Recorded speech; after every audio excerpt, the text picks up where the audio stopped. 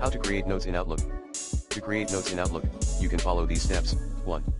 Open Outlook and go to the Notes section. 2. Click on the New Note button in the top left corner of the screen. 3. A new note will open. Enter your note text in the blank field provided. 4. If you want to change the color of your note, click on the Note Color button in the top left corner of the Note window and select a color from the drop-down menu. Refer to the IMG below. 5. When you are finished with your note, click on the X button in the top right corner of the window to close it. 6. Your note will be saved automatically.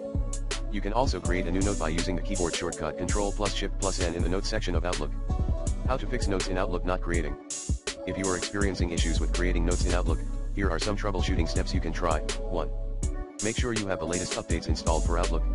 2. Check if the Notes folder is visible in Outlook.